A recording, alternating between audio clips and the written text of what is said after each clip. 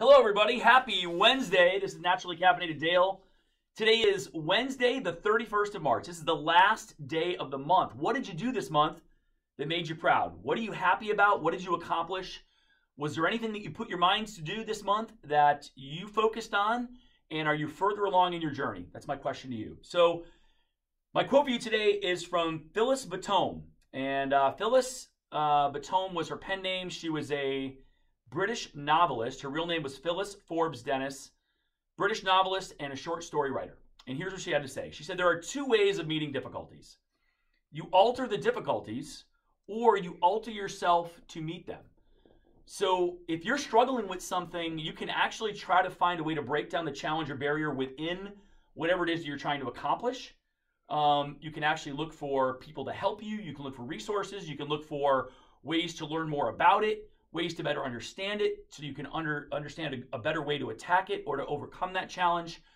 Or you can actually work on your own individual self and work on your own skill sets, work on your abilities yourself, work on your internal approach, work on your own mindset, right? Sometimes it's an issue of not being mentally strong enough to attack something and not being ready to fully commit to it. Sometimes it's about building up enough resources in your own arsenal to be able to take something on, and whether that be financially, whether it be with your skill set, whether it be with the people that you're going to use to try to help get there. But understand that there's two ways to attack that. There's actually breaking down the individual barrier or the difficulty that's out there, or you're trying to change something about yourself so that you are better prepared to tackle that. I want you to think about something specific. All right, today's the last day of the month. There may be something that you didn't get done. There might be something that seemed insurmountable, something you weren't able to overcome, a difficulty or a challenge that you dealt with this month. Try to find a way to break down what it was and work on something within yourself to make yourself better, or find a way to break down that difficulty, challenge, or barrier and do something about making that a little bit easier to figure out, easier to accomplish, easier to attack.